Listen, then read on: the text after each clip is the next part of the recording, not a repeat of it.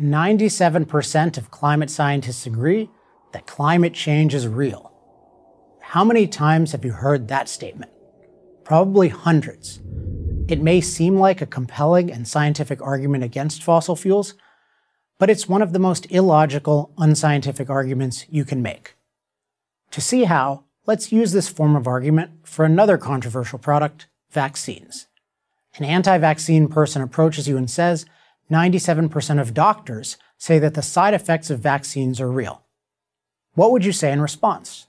You'd probably say, yeah, but the benefits far outweigh the side effects.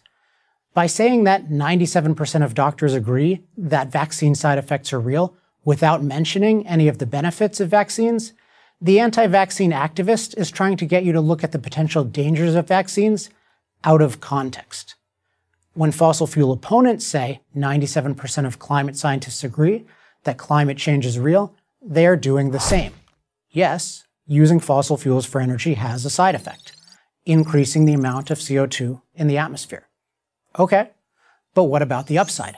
In the case of fossil fuel, that upside is enormous. The cheap, plentiful, and reliable energy that makes modern life possible, and at a scale no other energy source can match.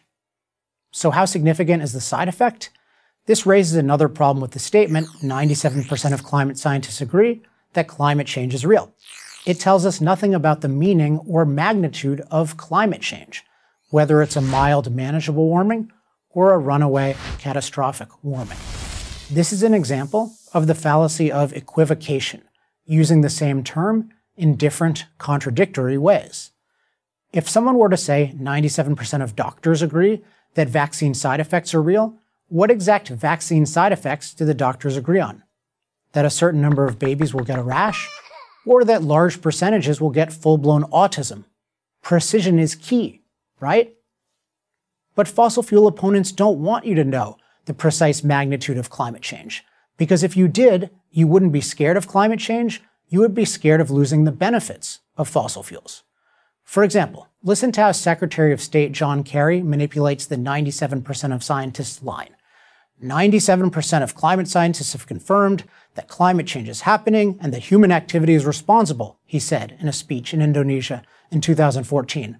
Later, in the same speech, he claimed that scientists agree that the world as we know it will change, and it will change dramatically for the worse. 97% of climate scientists never said any such thing. So what did the 97% actually say?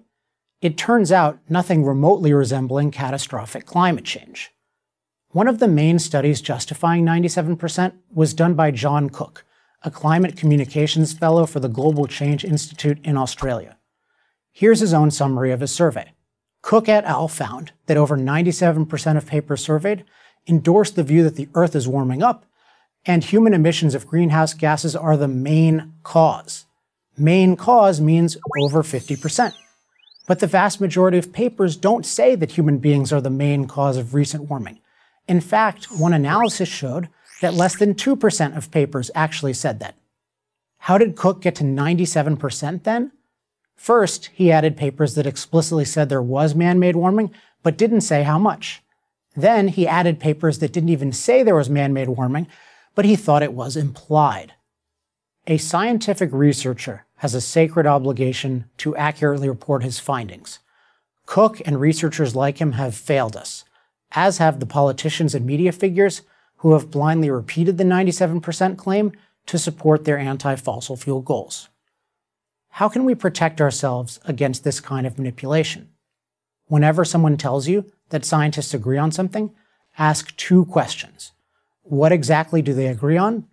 And how did they prove it?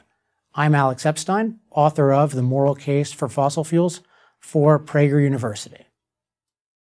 To subscribe to our YouTube channel, click here. To help keep our videos free, donate here. For real, what exact vaccine side effects do the doctors agree on? That a certain number of babies will get a rash? Or that large percentages will get full-blown autism? Precision is key, right? But fossil fuel opponents don't want you to know the precise magnitude of climate change, because if you did, you wouldn't be scared of climate change, you would be scared of losing the benefits of fossil fuels. For example, listen to how Secretary of State John Kerry manipulates the 97% of scientists line. 97% of climate scientists have confirmed that climate change is happening and that human activity is responsible, he said in a speech in Indonesia. The benefits far outweigh the side effects. By saying that 97% of doctors agree that vaccine side effects are real, without mentioning any of the benefits of vaccines, the anti-vaccine activist is trying to get you to look at the potential dangers of vaccines out of context. When fossil fuel opponents say 97% of climate scientists agree that climate change is real, they are doing the same. Yes, using fossil fuels for energy has a side effect, increasing the amount of CO2 in the atmosphere.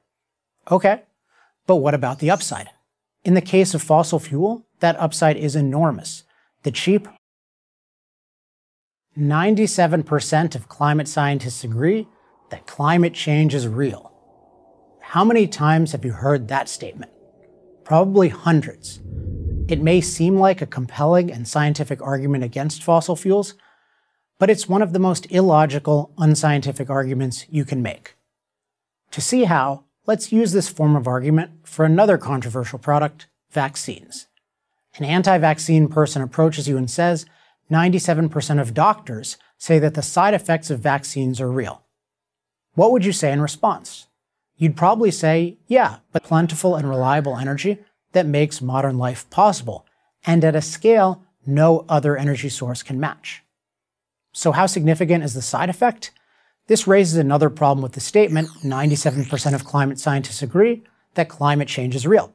It tells us nothing about the meaning or magnitude of climate change, whether it's a mild, manageable warming or a runaway, catastrophic warming. This is an example of the fallacy of equivocation, using the same term in different, contradictory ways.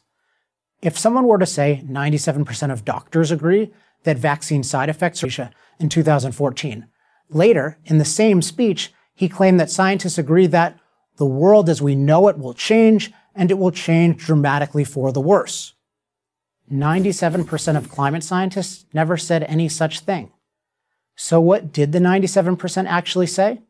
It turns out nothing remotely resembling catastrophic climate change.